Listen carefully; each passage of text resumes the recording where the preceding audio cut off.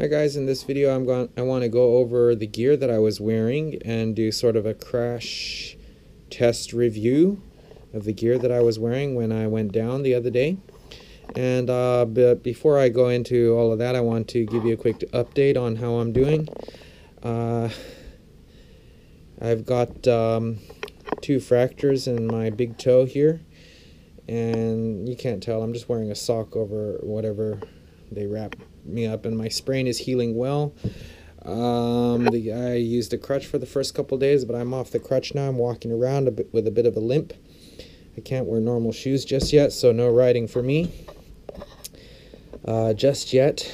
But I also wanted to say thank you to everyone who came over to my channel and gave me some more support. Thank you for all the words of encouragement and for subscribing, and thank you, Kansai Writer, for that shout out. Everybody who came over from there, you guys are awesome. What a great community. I'm so thankful to be part of such a supportive group. Anyways, here's a quick look at my the gear that I was wearing. Thankfully, I was wearing everything, and it held up pretty well. It was not a high-speed crash. It was sort of a lower speed crash. I think I was going about, you could see check the speedometer on when I crashed, but I think it was going around 50 kilometers per hour, and I was slowing down. So when I actually hit the ground, I might not have been going 50 even. So it really wasn't that high, but I did high side, so the bike did dump me onto the road.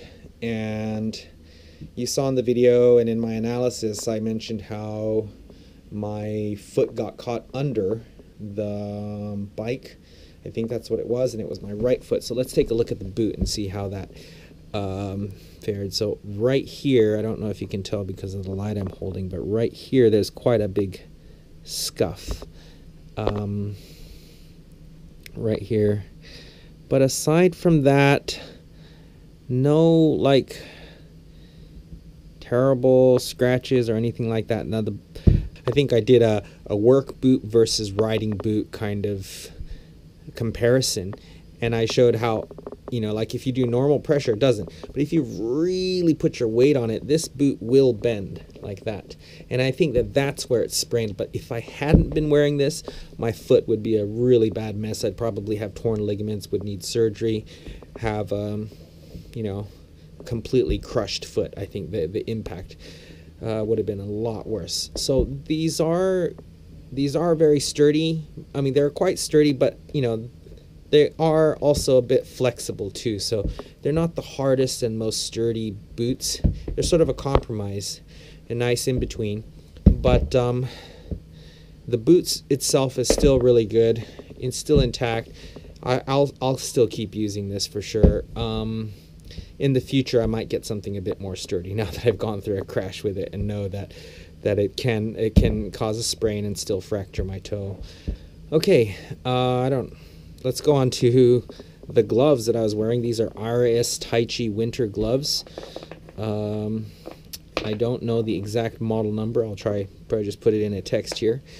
I think they have these are leather palms, and you saw me how I did the Superman thing and touched down on the road, how I was caressing the road. But there you go. There's a bit of wear on this palm, the right palm here. A bit of road rash. And something that I was kind of surprised, well, I don't know if I should be surprised, but look, can you see that? How it busted at the seam there. And you can see the waterproof lining underneath. Let's see if...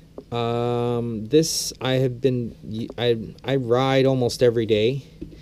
And this is my second winter season wearing these. In the summer I have another pair, like a mesh pair that I wear. So maybe I shouldn't be so surprised that it busted at the seam just because of that much use, and you know, I guess getting wet in the rain and then sometimes throwing it in the wash. The seams might get weaker, but I mean, it did its job. It held up. But then again, I wasn't going at such high speeds, so I wonder, at high speeds, would it have held up enough?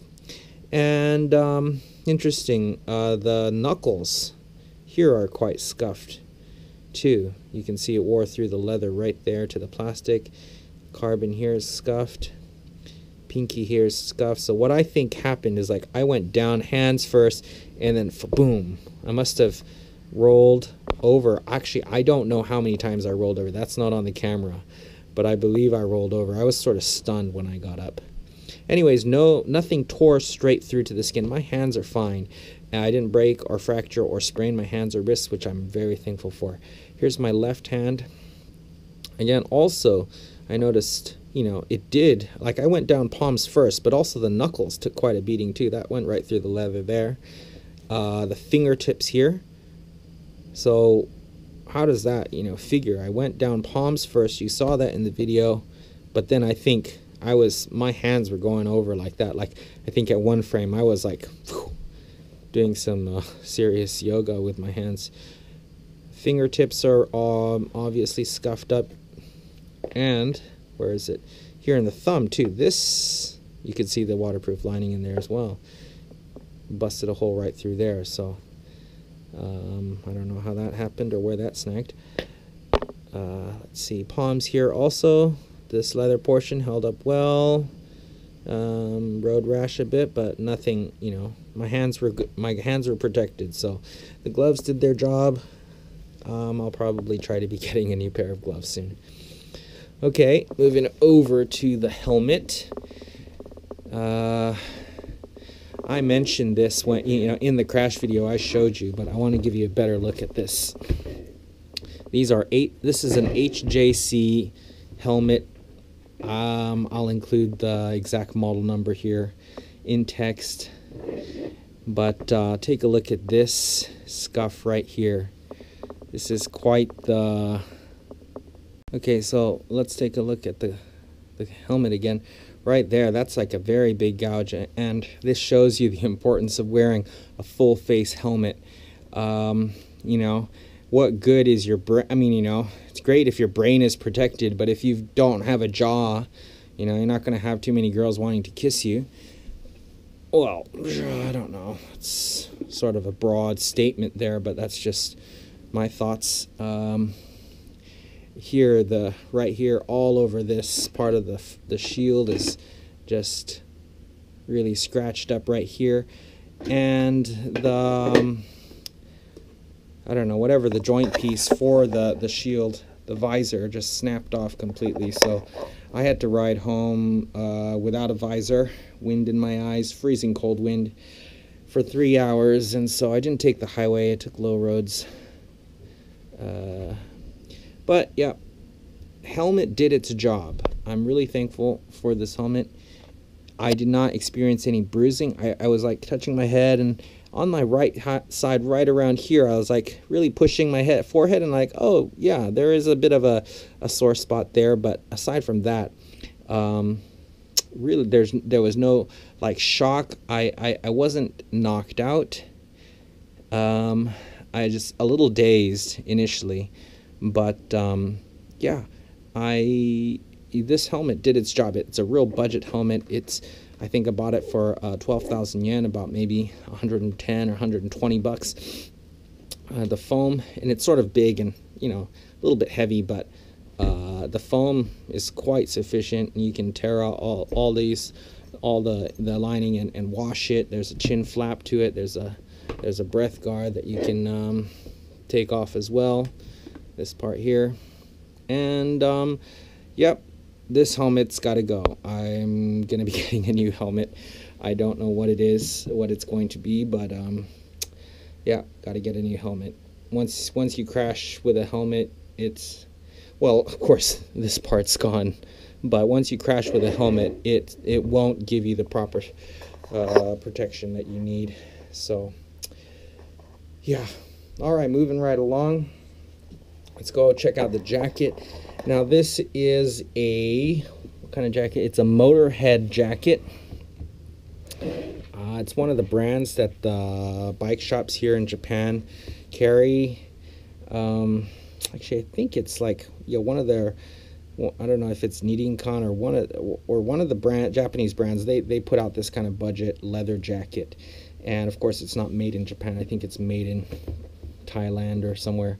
It's buffalo leather, and so it's quite heavy, stiff, sturdy. It's just got your regular, nothing fancy. It's not like D3O or, you know, fancy hard stuff. It's just, I mean, armor in here. It's just regular soft armor in here, but the leather is very tough and heavy. So you can see a bit of road rash here on this elbow, a bit of road rash here on my chest, and a little bit here, and on my right hand side, my right shoulder, the front here. Let's see if I can get this light a little bit closer. Challenge with shooting indoors at night. Yeah, there, and a bit on my elbow in the back here. But aside from that, on the back, really no scuffing. So I must have like landed harder face first with this jacket, but I'm really glad I didn't have any problems with this jacket. It did its job. My elbow was just a tiny bit sore, and I had a sore, sort of bruised rib around this area, but it's getting better now. It's not a fracture, at least that's what the doctor says. And yeah, this jacket is not bad. It's got a few scuffs on it, but I'll probably maybe put proper D3O armor in there or something. I'll keep wearing this jacket. A little bit of character added to a good black leather jacket's not okay. I mean, you know, it's a budget jacket. It's not Dainese or anything fancy like that. Still usable, still did its job, so thank you, Motorhead. And thank you, HJC, for protecting my brain and my face. Yeah, no bruising on my face or my head. Didn't have headaches the following day or anything like that. Okay, these are my Komine riding pants. These are winter riding pants. Pretty durable nylon textile pants here. They've got hard knee pads in here, and this didn't go all the way down to the knee pads. This is actually just, oh, actually there's a few bits right there you can see, but this is just the inner lining here. And then on this side as well, they've got hard knee pads, and then they've got soft hip pads here and here. And since they're winter, they have a winter lining, kind of like this warmer lining that you can zip in and out of. But I'm really happy with these. I commute in these. I kind of wear them. They're kind of big, but they go over my whatever, you know, like work, like suit pants that I'm wearing at the time. Yeah, when I go into work. No scuffing on the back, just a bit on the knees. They did their job. My knees are not sore at all. My hips are not sore at all. Maybe it's just the way I landed. But these did a pretty good job. I think I will still keep riding in these as well. I'm going to have to fix, I don't know what I'm going to do. I'll patch those up or something. I'm a budget guy, you know, I'm frugal. Anyways, thank you, Komine, for protecting my lower body. Well, that's a quick look at my gear that I was wearing. Again, I think I got really lucky, and somebody must have been looking out for me. I did not. It could have been a whole lot worse. The only thing I have I'm healing here is from a sprained right foot and fractured toe. Doctor says 6 weeks to full recovery. I think I can only take about 1 or 2 more weeks of not riding. And if I can get my bike back together and some new gear, I'll be out there making some videos. Of course, in a safe manner and a bit more wiser. And I think I'll be a more experienced rider, you know, now that I've experienced a crash.